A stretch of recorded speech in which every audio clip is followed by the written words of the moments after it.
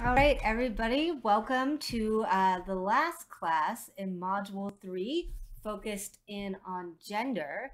And today we're going to be talking about some of Helen Fisher's work, which you had to listen to for today's class, and the kind of connections that she draws between biology, psychology, and these ideas about masculinity and femininity that shape the way we think about partnership, love, monogamy, but also gender roles in society.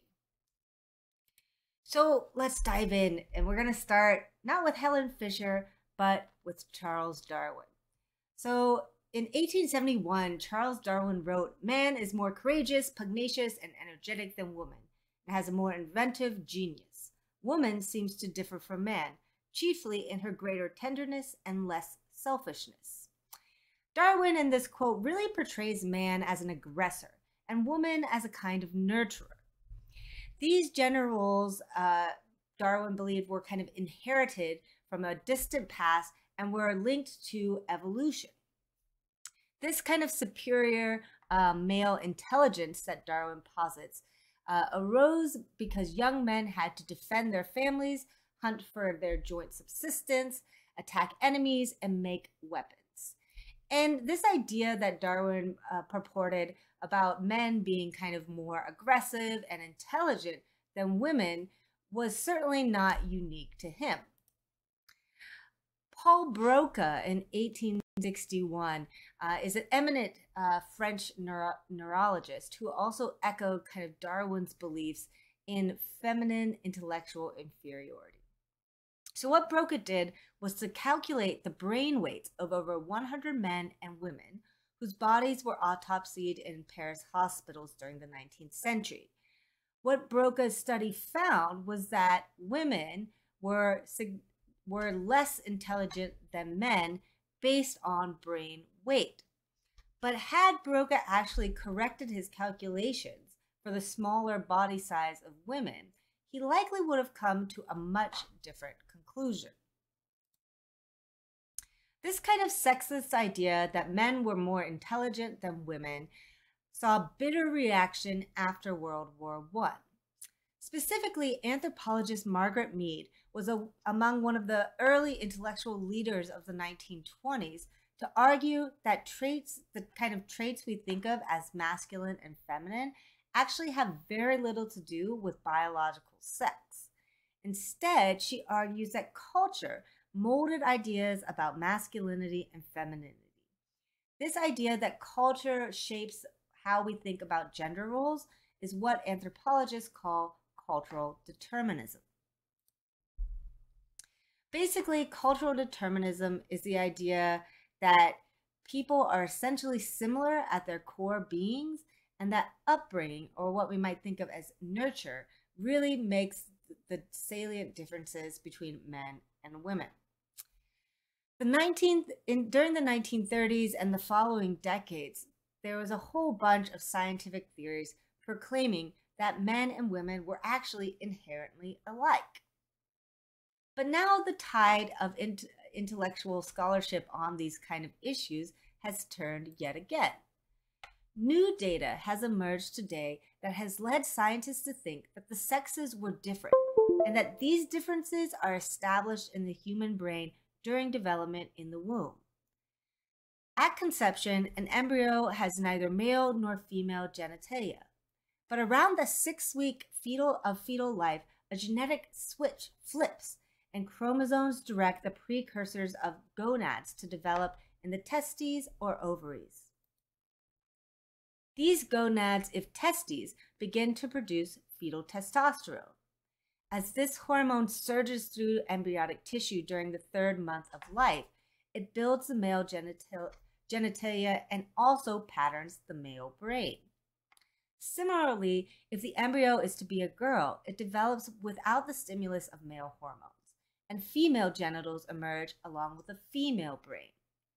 Several scientists think that this brain architecture plays a role in creating gender differences that appear later in life. In the TED Talk that you listened to for today, Helen Fisher talks about some of the differences that we see in the male and female brain. In groups with people next to you, if you're live in class, I want you to talk about some of the differences that she mentions in how men and women think and behave. So take a couple moments if you're watching this at home, write down some ideas and check your notes. So Helen Fisher identifies 4 common gender differences linked to differences in the male and female brain: verbal abilities, math abilities, intuition, and aggression.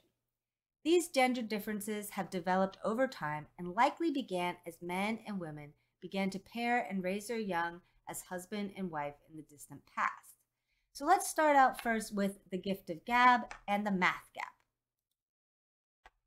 In tests of verbal abilities among Americans, on average, little girls speak sooner than boys. They also tend to speak more fluently, with greater grammatical accuracy, and with more words per sentence.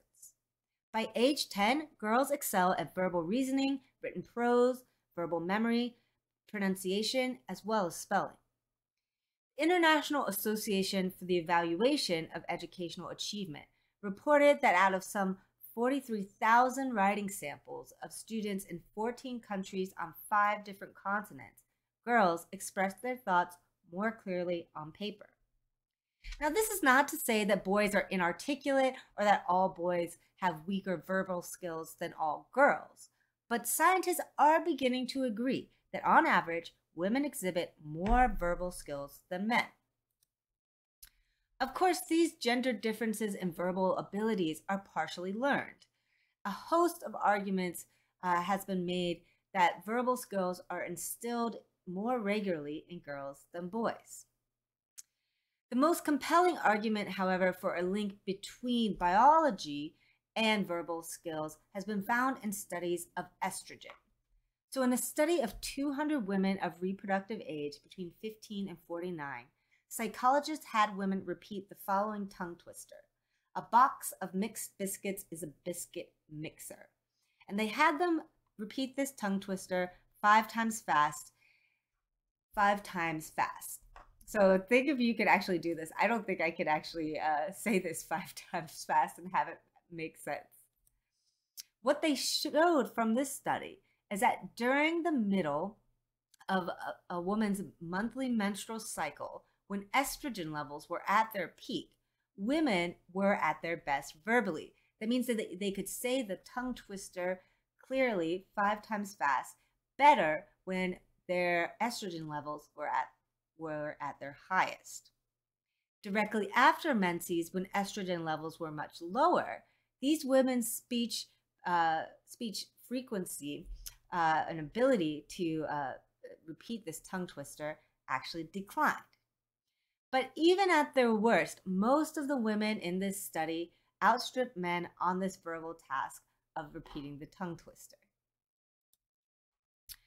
So while some of these studies point to women having better verbal skills on average, men tend to excel on average at higher math problems. They are also generally better at reading maps and solving mazes. Some of these skills appear early on in childhood. Little boys tend to take toys apart and explore how to put them back together and how to kind of track objects in space much better. They're also better at seeing abstract patterns and relationships more accurately. At puberty, boys begin to outstrip girls in other kind of applied mathematics like algebra and geometry.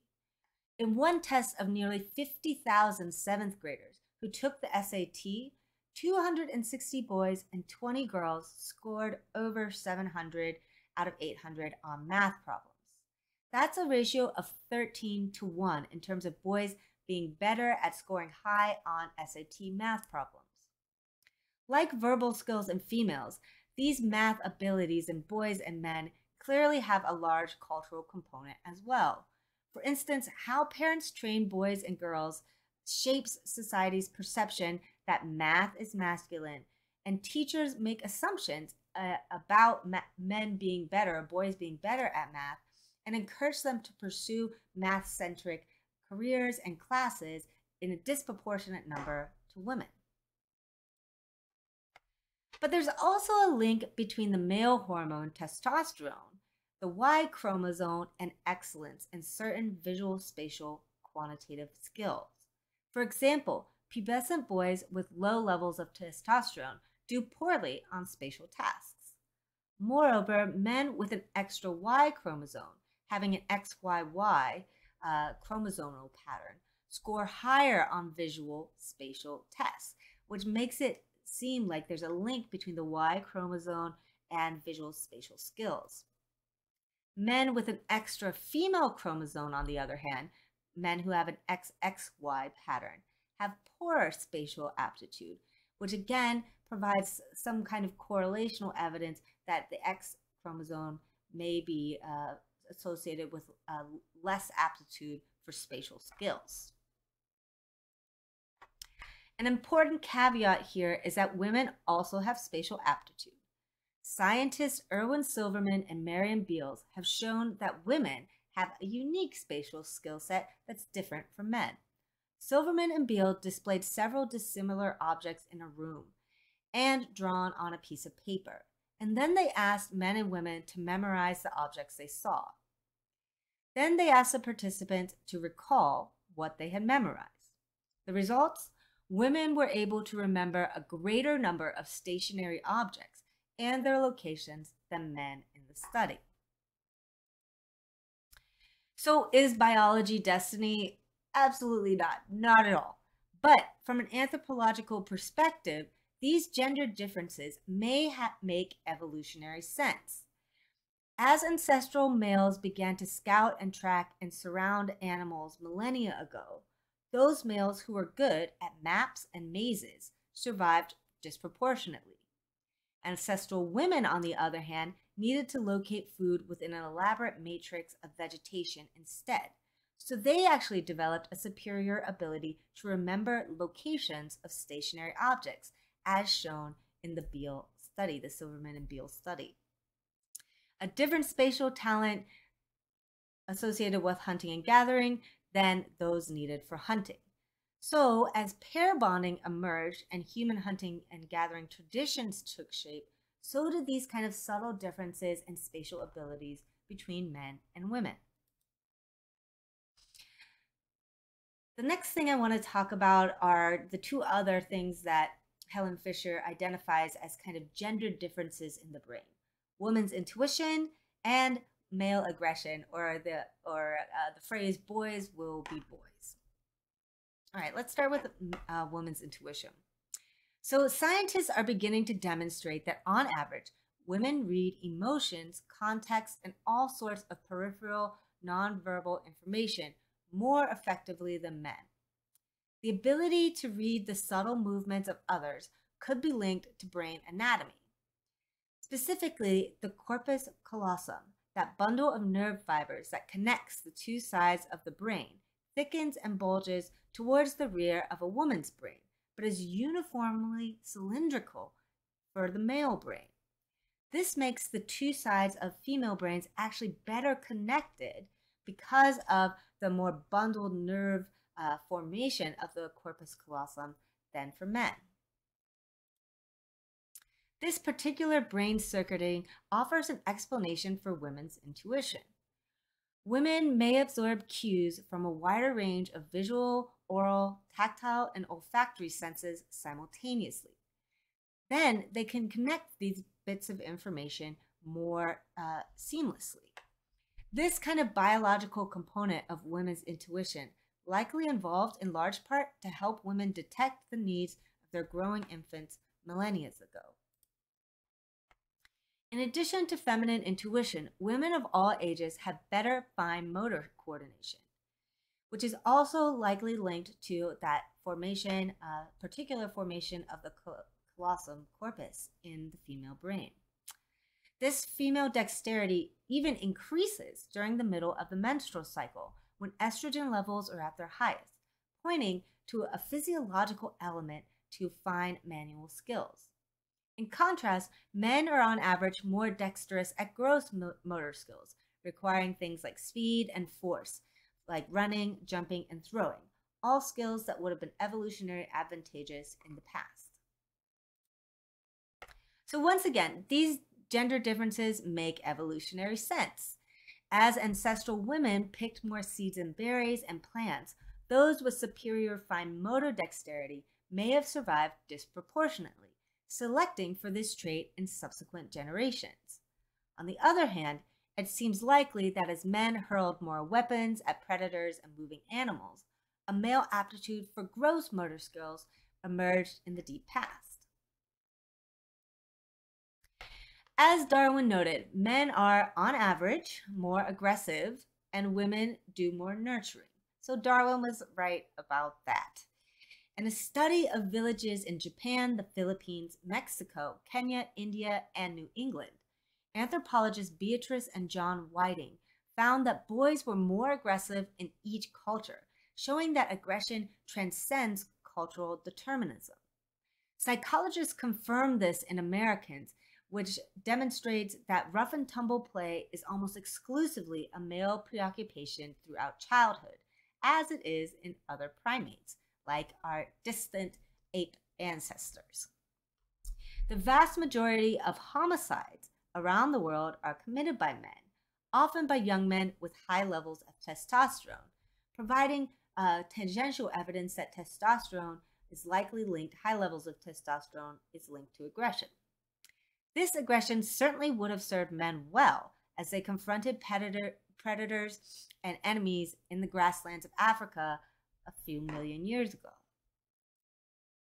Nurturing is often considered to be the female counterpart to male aggression. Women of every ethnic group and culture show more interest in infants and more tolerance of their needs. Infant girls chatter, smile, and coo to people's faces more, while boys are just as likely to babble at objects. Infant girls are also more sensitive to touch, sound, voice inflection, taste, and smells. Girls are more attracted to new people, while boys are drawn to novel toys. Girls are also better at discerning your emotional state from your tone of voice. All of these traits are useful in rearing young. Psychologist Carol Gilligan has also shown that women have an outstanding sensitivity for interpersonal relationships. Data indicates that this behavior may also have biological foundations. Individuals born with one X chromosome show less interest in sports, score extremely low on math tests, and are very interested in marriage and strongly drawn to children.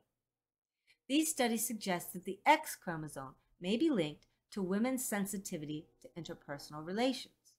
While men and women on average seem to be endowed with varying spatial, verbal, and intuitive skills, as well as differences in aggressiveness and nurturing behaviors, nevertheless, neither women or men is more intelligent than others. Here, Darwin was wrong.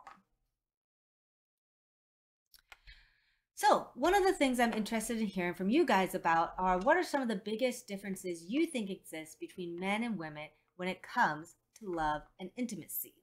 So take a couple moments if you're watching this at home to write down some notes about the differences you see between men and women when it comes to intimacy. This is the type of question that you might want to use for your third commentary as a focus on gender. So, gender traits may explain some misunderstandings between the sexes when it comes to things like intimacy, monogamy, and marriage. Specifically, we as humans struggle with intimacy. Women tend to derive intimacy from talking, a form of intimacy that comes from their long prehistory as nurturers and verbal communicators. In poll after book after article, women express their disappointment that their mates do not talk about their problems, do not express their emotions, and don't listen and don't share verbally. Sociologist Harry Broad reports that men seek intimacy through working or playing side by side, while women view intimacy as talking face to face. For instance, men often report deriving intimacy from playing and watching sports. What is a football game but a puzzle? a kind of spatial action, aggressive competition, all of which engage and appeal to the male brain. Another variation in standards of intimacy may stem from our ancestry. Psychologists argue that women are more regularly seek to feel included, connected, and attached, while men more often enjoy space, privacy, and autonomy. Women's drive to be included may come from a time when women's roles as nurturers selected for those who felt comfortable in a group. And men's need to seek autonomy may harken back to those days when men made their living as solitary, stealthy scouts and trackers hunting game. We may have some sexual tastes that come from our distant past as well. For instance, men's sexual fantasies are regularly aroused by visual stimuli of all sorts. Perhaps these partialities in part are directed by their more spatial brains.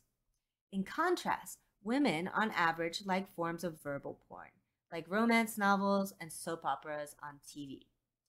A preference likely linked to their sensitivity to language. Of course, this is not to say that all men are voyeurs and feel invaded by their wives or derive intimacy from sports, right?